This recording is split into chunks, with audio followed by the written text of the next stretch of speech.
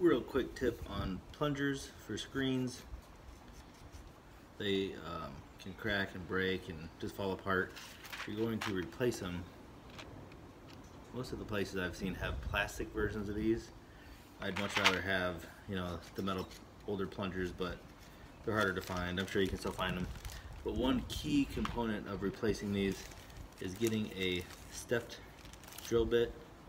So this drill bit has a skinnier tip than it does this wider kind of shoulder area.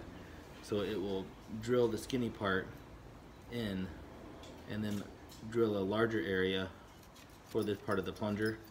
But one key part of this is not to drill too deep with this wider section, or you'll come right out this other side.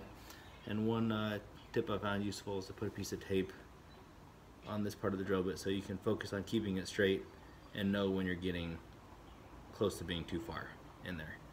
Good luck.